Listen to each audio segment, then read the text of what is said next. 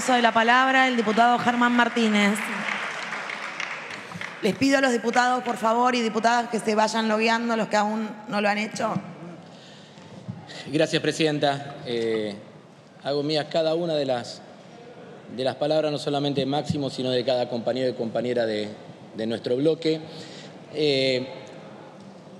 Mi satisfacción no va solamente por esta ley, presidenta, sino por la posibilidad concreta de que hoy estamos sesionando aquí en el Congreso. Y esta era de las leyes que se votan dos veces, ¿no? Se votan con la cola cuando uno se sienta a dar quórum y se vota después cuando uno pone en el dedo para afirmativo, negativo, etcétera, ¿no? Y yo quiero valorar eso, porque tampoco era fácil. Hoy, para algunos de los que nos acompañaron en el quórum, yo sé que a todos nos hubiera gustado sesionar más en estas extraordinarias, también en diciembre, pero también podrían haber tomado otra decisión. Podrían haber dicho, che, estamos 28 de febrero, ¿por qué no la semana que viene? Y ahí el agradecimiento no solamente es a los 118 diputados y diputadas de nuestro bloque, sino yo lo quiero nombrar, ¿no? A los diputados que están en Provincias Unidas y que son de la provincia de Río Negro, de Misiones, a los socialistas santafesinos, a los diputados de Identidad Bonaerense y a los diputados de los bloques de izquierda que nos acompañaron en el quórum, que es tan o más importante que el voto final. Así que, sinceramente, agradecerles.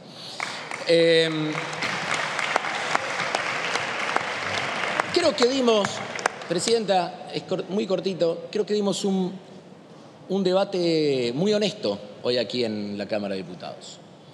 Un debate donde expusimos posiciones políticas fuertes. No sé si nos escuchamos tanto, porque entre un rato de poca asistencia aquí en el recinto y otro tiempo de por ahí mucho murmullo, pero hubo argumentos que también demuestran a quienes intentamos representar, cuáles son los valores que sostienen nuestra militancia política y nuestra actividad aquí en la Cámara de Diputados.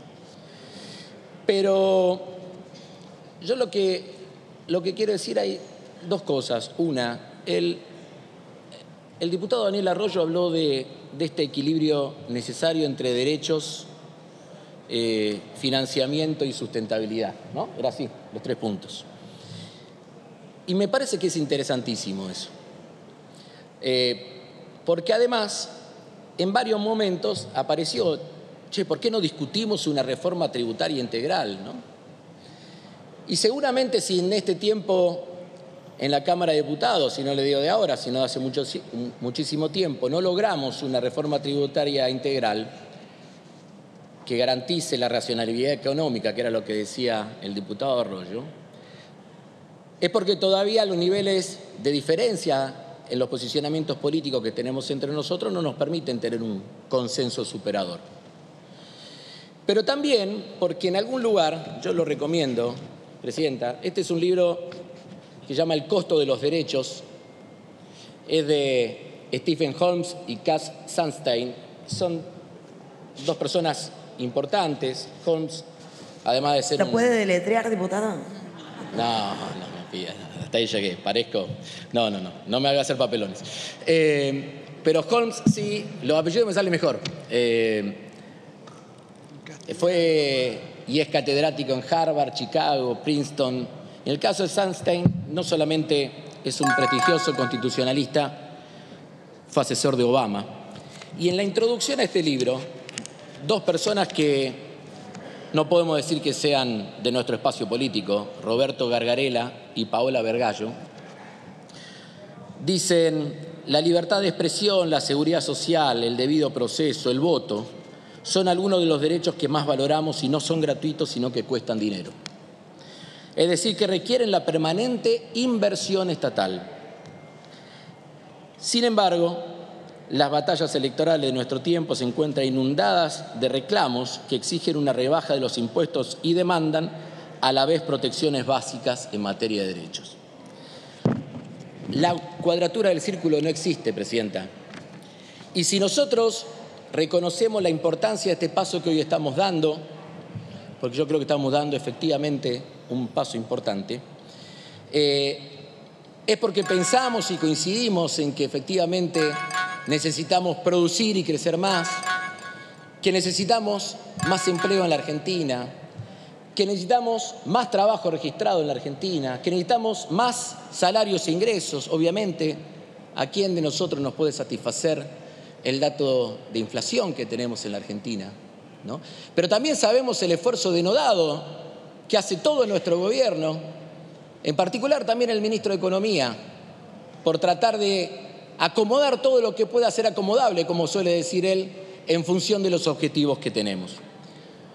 Yo creo que en algún momento la diputada de la Sota nos decía, nos interrogaba, ¿no? ¿Es esta una solución de fondo? Probablemente no, como recién se dijo. Pero me parece que estamos dando un paso sumamente importante, que al mismo tiempo de fijar hacia dónde estamos yendo, yo creo que también vamos cerrando puertas. Y así como reafirmamos un determinado camino, no es casual que algo que en el 2004 se pudo aprobar, casi 19 años después también haya una ley que lo sostenga en el tiempo. Pasaron casi 20 años en Argentina y el camino de la inclusión previsional y el camino del plan de pago previsional es un camino que todavía ofrece alternativas.